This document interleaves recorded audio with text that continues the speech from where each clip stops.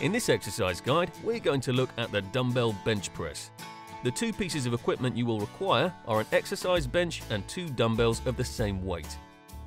This is a horizontal pushing upper body exercise that predominantly uses the chest, shoulders and arms.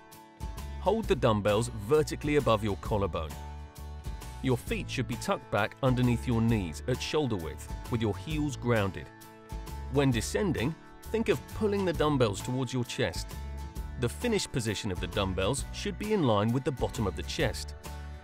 The movement is not a vertical. You should be aiming to create an upside-down J shape. When driving the dumbbells back up, make sure your upper arms are at 45 degrees to the line of the spine. Imagine squeezing a balloon between your elbow and your side. The movement should be created by pulling your elbows to the middle, not pushing your hands away. As you drive the dumbbells away, brace your center and drive your heels through the ground.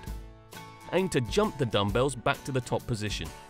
To regress or progress the exercise, perhaps try with a lighter or heavier weight or alter the number of repetitions you try to achieve.